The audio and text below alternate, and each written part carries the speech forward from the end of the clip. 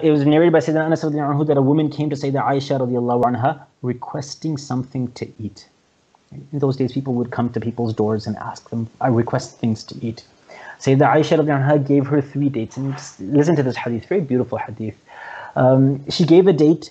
So this woman, after she received 3 dates from Sayyidina Aisha radiallahu anha, she gave a date to each of the 2 children that she had with her and kept one for herself. The children ate their date. Now imagine that the child only has 1 date to eat, right? And the word in Arabic is called tamra, right?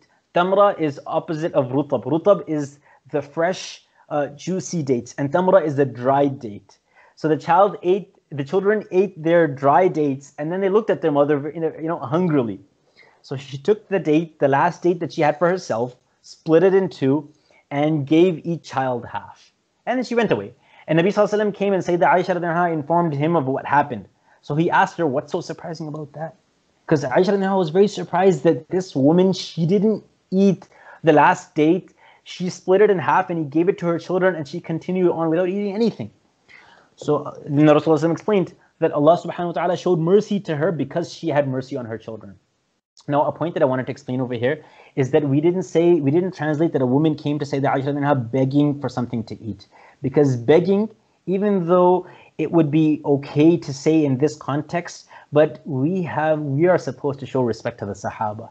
So this woman who came, she asked Sayyidah Aisha radiallahu anha for something to eat. We wouldn't want to, to degrade her by saying that she begged.